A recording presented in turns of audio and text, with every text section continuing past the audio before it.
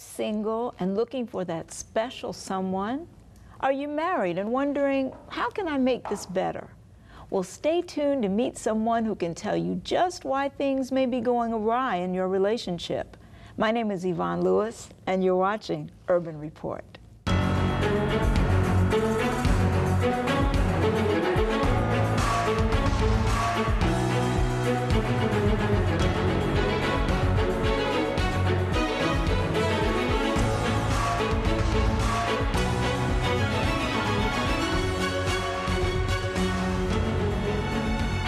And welcome to Urban Report. My guest today is Dr. John K. Jacob, author of The XY Theory and president of XYMatchQuest.com. Welcome to Urban Report, Dr. Jacob. Thank you, Dr. Lewis. Yay, I'm so glad you're here. You know, so many people are wanting to be either in a relationship or they're already in a relationship and it's just really shaky. Right. What are some of the reasons why you've written this book about relationships? Well, about 90% of relationships, dating relationships, never go all the way to marriage, about over 90%. And when we tested the couples, we even found for them, 85% of them were in what I call an XY relationship, where they're mismatched. Oh, so is that why they don't go further? Because they find out that they're mismatched? Yeah, 90% of the singles don't go further. Right. They don't know why they're mismatched. Right. They just know that something isn't right. So they have the option to break it off because they're not married yet and find someone else. But over 90% of them do that. And the real reason is a personality difference that they're completely unaware of. Huh. So let's talk about that. Yeah. So in your book, you talk about X and Y personalities. Right. Describe that. Okay, it's a personality type, and there are other personality types out there, but I wanted to take it a step further and find what I call a personality code. Personality types actually would tell you how someone is going to behave. But I realized that we've known that for a long time, and our divorce rate is still at 50%. So I did some more research, about 5 years worth of it, and actually found that when you look at something a little deeper, personality code, which is not just how someone would behave, but what someone's actual needs are in the relationship. This is something that's not known generally. No one really tells someone else, okay, this is what I need specifically. Most of us don't know. So I had to create a test that could tell you what your specific needs are in the relationship, so you have an idea of what kind of a person you need to be looking for. Oh, that's great. So how did you, let's go back and talk about how you got to this point. How did you decide that you wanted to write about a relationship? Okay, quite accidentally. There were a few things. One, I was bothered by the fact that the ratio of single men, especially in church organizations, the ratio of single women to men is 6 to 1. So immediately I thought, okay, our sisters need to date smarter. We need some help. Definitely. Give us some help. We cannot do things the way we've been doing it, because that ratio is horrific. Right. So that was the first thing. The second thing is, of course, the divorce rate is skyrocketing in Christian circles. Now it's at 49%, last I heard, which is just on par with what's going on outside. That's almost half. Yes, and it's as bad as it is for non-Christians. Yes. So that was alarming, and you know, I tend to be very curious. I was curious to know what might be causing that, but also, and I did get permission to talk about this. Yes. But I observed my parents. Okay. Yes. Let's talk about that. Yeah, I grew up in a Seventh-day Adventist home. I grew up Catholic, but we converted pretty early, and so I was able to have the Seventh-day Adventist background, and I observed three things in my parents. Number one, I observed that they truly loved the Lord. And I observed that they really loved the church. They became officers. They did whatever they could to help out. And I noticed that church members began to put them on a pedestal. The perfect marriage. Look at brother and sister Jacob. It's so wonderful. And you young people need to have a relationship like this. But they didn't go home with us. My parents stayed together for 51 years because of their commitment to God and their commitment to marriage and to each other. but they weren't happy. And so from a very young age, it occurred to me that there has to be more than spirituality that's causing the poison that we have in relationships right now and leading us all the way to divorce courts. There had to be something more. So the moment I hit college, I started off with a degree in theology because I wanted to understand that aspect first, and then went right into a PhD in psychology and started doing research. And the more research I did, the more I discovered that personality differences were wreaking havoc in our relationships, way more than spirituality. This is so interesting, Dr. Jacob, because, you know, we have, and this is not just in your home, but in many homes, we have a face for church. Absolutely. And we have a face at home. Absolutely. And what you're telling me is that what you saw at home was a different face from what you saw at church. And it wasn't that your parents didn't love God, they obviously did. They did. It wasn't that they didn't love each other, they did, but they had these underlying issues. Yeah. So you did what many people might not do. You went and got a PhD and found out how to address it, which is tremendous. Exactly. So what did you find in your research? What did you find? Okay, you mentioned persona, and that's perfect. That's exactly what I found. I found out, and in addition, of course, other sociologists and psychologists have been doing research. I mean, there's a lot of research within the last 10 to 15 years. And so what I found out of my research is that we actually have two personalities. So we have a social personality, and we have a relationship personality. Okay, explain that. Okay, the social personality is the one that you use in church. That's your church face. That's your church face. Yeah. Okay, all right. It has one responsibility, and that is to make you look good. That person would be your makeup artist. Okay. That person would make sure that people like you, that you present yourself in a way that people think the best of you.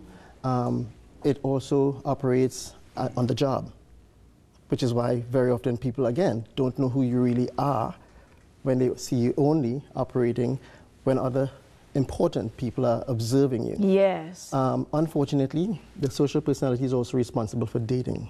Your best foot forward, Your so best foot forward, totally. And now we know for a fact that it has a whole cache of hormones that it can use to trip us up in that process. There are hormones that come into play only when you think about dating someone that actually cause you to be blinded to their faults. Come on now, Doc. Absolutely. Come on now. So you're telling us that there are actually physiological mechanisms in place that can help us not to see who we're dealing with. Absolutely. Wow. Absolutely. How deep is that? It's a little scary. Yeah. Also, the whole gamut, the feeling of the butterflies in the stomach, all of that is chemical. Yes. The feeling of falling in love. You're getting on the phone and you're talking until 4 in the morning and you don't even know where the time went. Yeah. So normally you would have been hungry, but the hormones suppressed that, even the appetite, to prepare you to fall in love. So that's why sometimes people lose weight, too. When they're just falling in love, absolutely, they can tend to lose weight because they're not as hungry. Eating. Yeah, they're not. Isn't that amazing, the way the body is made? It absolutely is. So what do you do? So tell us. But here's the problem. So the social personality, however, and you also have the euphoria and the excitement. Right. Well, that actually comes from finding someone that is somewhat different from you, which is why we hear opposites attract. Yes. Opposites still attract. Even in XY theory, opposites attract. The problem is the hormones that cause that attraction are withdrawn when you get deep into the relationship, deep into the commitment, maybe even into the marriage. Those hormones are withdrawn along with the social personality whose job is finished. You know what? This is so interesting because I'm thinking about my own personal life and my past. Yeah. And this is so interesting because that's very true.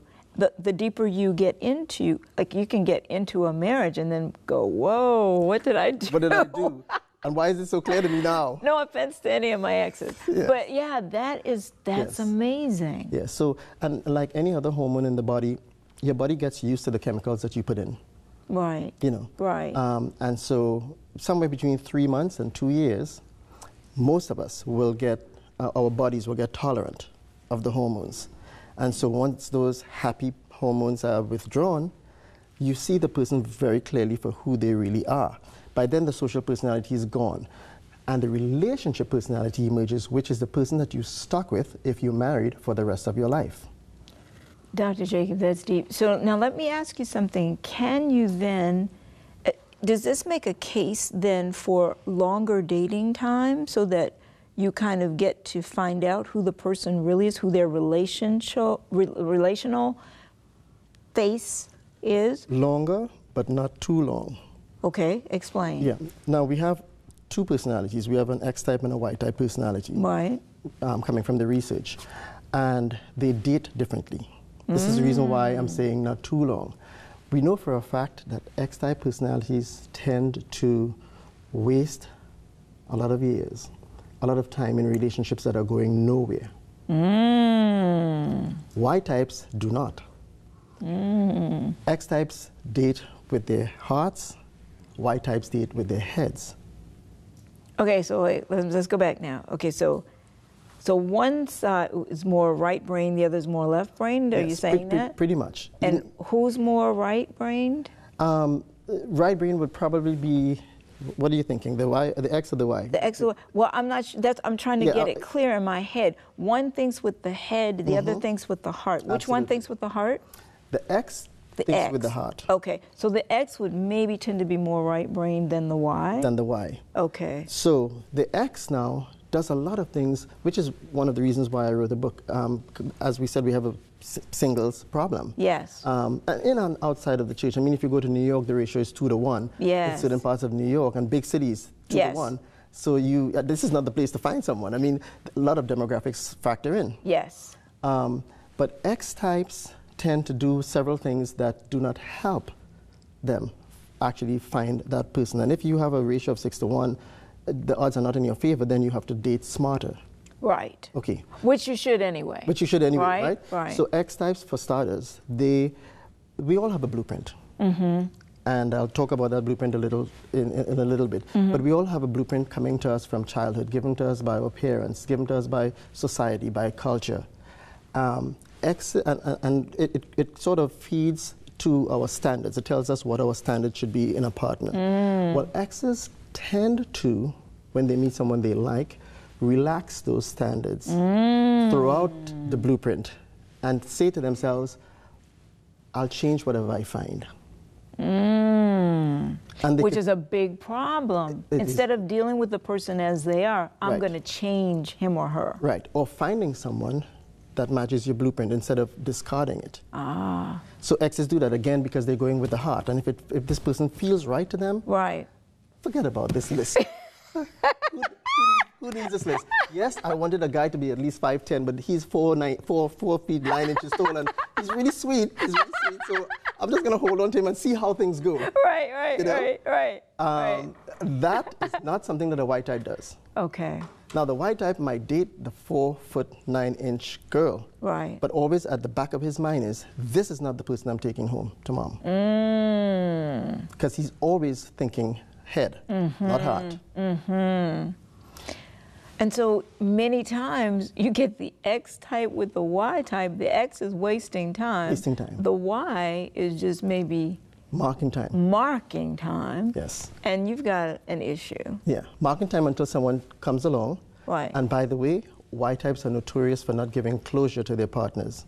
The moment that other person shows up, you have no idea, you have no clue. Behavior changes. Some of them completely disappear. You've heard the stories of guys who disappeared and didn't without a trace. Yes. Without a trace. Yes. This is Y-like behavior. They tend to leave their partners without closure. So when I created the test, I actually had to create more than one test because there were so many women coming to me and asking me about past relationships that I created a test that they could do for that X. It's in the book. Yeah. For that X. Yeah. And it would tell them whether he was a Y. So they could have the closure they never had. Oh, that's, that's such a deep thing because closure is so important because it's hard to move on, really, emotionally, if you don't have closure from a previous relationship. Exactly. So this test actually helps the person to move on. That's a very significant thing. Because we all want to know, where did I go wrong? Right. Was it me? Right. Is there something about me? Yes. Well, now we're finding out, and even some of the science that's coming out in the last 5 years, it's telling us that the blueprint that Y-type partner used to tell him that you were not the one had nothing to do with you. Absolutely handed to him like an assignment. This is what you look for. So no matter how good you treated him, no matter how good you looked, no matter how long you put up with his nonsense, his foolishness, thinking, as an ex would, that you can change him. He did his thing, he was resistant to change, and it had nothing to do with you because he came into the relationship knowing what he wanted. This is the reason why the book is subtitled How Relationships End Before They Begin. Because one person at least is coming in knowing you're not the one. I'm just here for some time. Just, let me see my watch, let me see how long it is before I...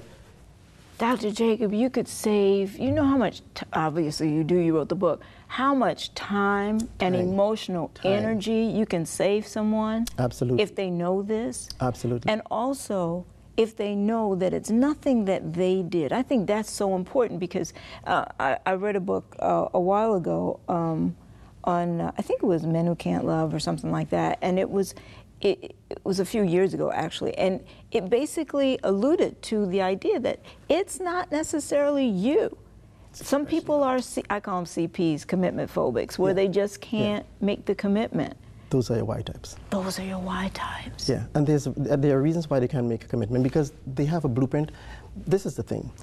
I know exes should not throw away their blueprints as quickly as they do. They do everything, a lot of things wrong. Exes will come in and they have the blueprint and they give too much. They start too early, disclosing and sharing and giving and bonding, right? Because they're thinking with their hearts and they want that closeness. Yes.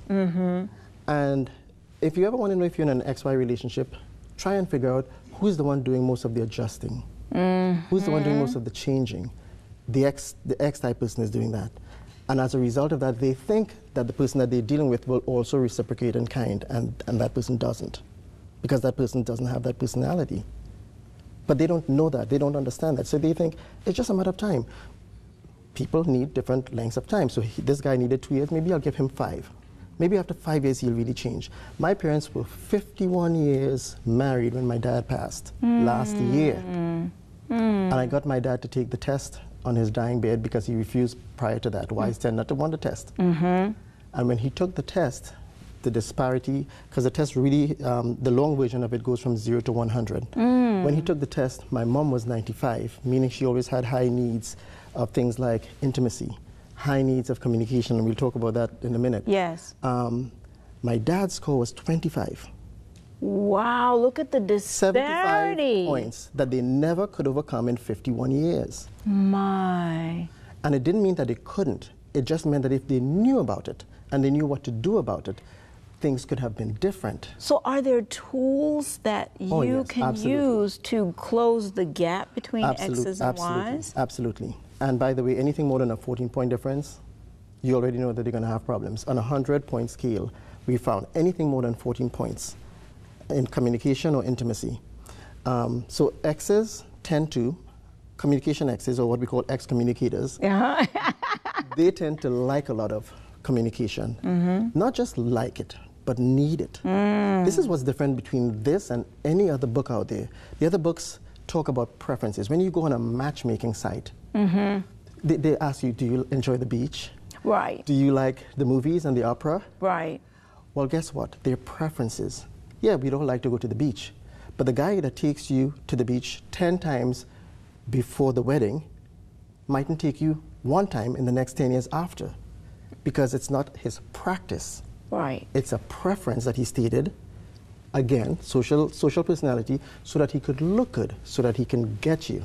So these other sites kind of measure your social personality and not your relational. Exactly. Very interesting. And the few that are catching on and trying to do a little thing with personality, they still are doing personality type and not personality code. Personality type says, okay, this is my type and this is how I'll behave. Remember? Right. Personality code says, I don't want to just know about your type. I want to know what drives you. I want to know what will drive your practices. I want to know if you continue to be nice to me, to be good to me, the way you are right now, before I say I do, before I let you put that ring on my finger. I need to know what you are going to be like inside of the relationship. So, because you don't really know. Because you have no way to know. Till you get there. And that's the reason why I call it a code. You hear about Da Vinci Code and different codes. Yes. Well, the word code itself simply means covered. Something that is unknown, yes. kind of, like a secret. Right. So that's the reason why I said we need a personality code, because we need to go a step further to find out, will this person meet my needs now? Will this person meet my needs on the other side? Mm-hmm. So what I did is, I had to find a test, create a test, and it took 5 years. I mean, a lot of revisions, like 100 revisions. I had to create a test that would skip your social personality, which everyone sees. Right. And will go straight and measure your relationship personality, which even you don't know about. Wow, that is incredible. Do you know, everybody is going to want to take this test. I hope so. I know you do. Yeah. I mean, really, because why not? Because why not find out who you've got or who you're considering? Right. Right. I mean, now, suppose one partner wants to take the test and the other one doesn't. Okay, the book has 4 tests. Okay. 2 for, willing partners. Right, right. Which, by the way, are very rare, 15%. Really? Sorry, but yes. So 85%? 85% are in XY couples and have a partner that is going to be reluctant to take the test. In fact, I even found some X types that are reluctant to take the test. Why would that be, you think? X types get their self-esteem from who they're with. Whereas Y types get their self-esteem from who they are. Now, can you have combinations of Yes, the XY you do. type? As a matter of fact, you actually have 4 personality types, Okay. which is why I always tell people you only have a 25% chance of accidentally choosing the right partner. Oh, the other 75%. Of not, because there are 4 types. And this is how it goes. You have XX. Now, the X simply means high. When you think of X, a lot of people say, are those chromosomes? Even on the plane, I had the book out, and this lady said, "You're talking about chromosomes in your book?" Right, right. Said, X and Y chromosome. Right. I said, no, personality types. Right. X simply means high. So anything 51 and above is in the X category, and anyone 50 and below is in the Y. Oh. So if we're talking about communication, somebody that has high communication needs will be 51 and above. Somebody that has low communication needs will be 50 and below. Same thing for intimacy. So if you have high intimacy needs, you'll be an X, what I call an intimate X. And if you have low intimacy needs, you will be in the Y category. So because of that, you can have an XX, meaning you high with both communication and intimacy, or you could have a YY, meaning that you're low with both, like my dad was. Because my dad and my mom were both high on both ends and both low on the other end. Yeah. So they really suffered. Yes. And so you could also have a YX, meaning that you have a low need for communication. So the first letter is always communication. So you have a low need for communication, but you have a high need for intimacy. And then, of course, you could have the XY. I actually have my best friends in California. They've been married for 20 years. And they have what I call an inverted relationship. How is that? His is YX and hers is XY. Ah, now does it work for them? No, it does not. Oh. And has not. They've stuck together, which is why this test doesn't predict whether or not you'll get a divorce. It just predicts how rough and rocky the ride is going to be. Okay. So they've stuck it out. But they've both told me separately how horrible some parts of it are. Yes. And it's always predictable. I could have given them this test 20 years ago and told them exactly what to expect, exactly what they're telling me right now. So, with the inverted relationship, X, Y, Y, X, it means one person has what the other person doesn't need, and the other person is giving what the other person doesn't want. Wow. So they're not speaking each other's language. At all. In the two most, and when I say communication and intimacy, I didn't just make it up. They did a tremendous amount of studies from 2000 on, and they found that every time couples fought, when they distilled their arguments down, it always came back to communication and intimacy. One or both of those not being met. And we're not talking about sexual intimacy, Absolutely right? not we're talking sexual. about emotional. Just intimacy. emotional. And some people say, well, we've always known that. But no, what we have known is what the components of each are. So in the book, I have about 15 components of communication that people look for when they're high communicators. And it's easy to tell. Like if you're dating, and the guy happens to let you see the phone, he probably won't. But if he happens to let you see the phone, look and see, or just look at the text that he sends you. If he sends you a text that is as long as a thesis, he's an ex-communicator. You will know that immediately. Now, you send a long text to a Y that you think requires some explanation or some response. Very often, you will get a 1 or 2 word response. Okay, tell me you've not done it. Okay, you said all of this. But I was wondering what we should do. K. Okay, exactly. Just K. You know why you get the K? Because they, again, everything, their communication is functional as everything else. And they're thinking, if I drop the O, Yeah, right. the K makes all the sense in the world. Why does she need an extra letter, right? And that is what you're dealing with. That is the personality that you're dealing with for the Y communicator compared to the X. And it's not, I tell people, because I have a lot of Ys that come out, I had this guy, when I do presentations, every 2 or 3 months, I'm somewhere doing a presentation or a seminar in a church or in an organization. And I have these people come up to me afterwards, especially the Ys, not the X's so much, the Ys. One guy came up to me and he said, I am a converted Y. And that kind of broke my heart because I said, I hope I'm not giving the impression that Ys are bad, terrible people. Right. I said, no. Nobody's right or wrong in this. It's just you one personality type and I'm another. We're different. That's what it is. It's about differences, not about right and wrong. Exactly. It's not. You're not saying that X's are good people and Y's aren't. They just have a different perception. Yeah, different way of meeting each other's needs. Yeah. So we just have like about 1 minute. Okay. Is there anything that you want the viewers to know? Well, the book XY Theory is available everywhere and in every format. You can get it as an ebook on your Kindle. You can go to Amazon.com. Some friends called from the UK to say it's in bookstores over there. So you can get it everywhere. But you could also get it on my website, xytheory.com or jacobinstitute.com. But it's available everywhere and anywhere you go. We're also trying to get it in our Adventist book centers. So I would try there first and see if they have already gotten their shipment. Great. Thank you so much. Thank you so much for being with us. And may God bless you as you continue to help relationships everywhere. Thank you. Once again, it's time to go. Relationships are so critical, and we just sometimes neglect to really focus on the importance of knowing who am I dating or what's going on in this marriage. Thanks for tuning in. Join us next time. It just wouldn't be the same without you.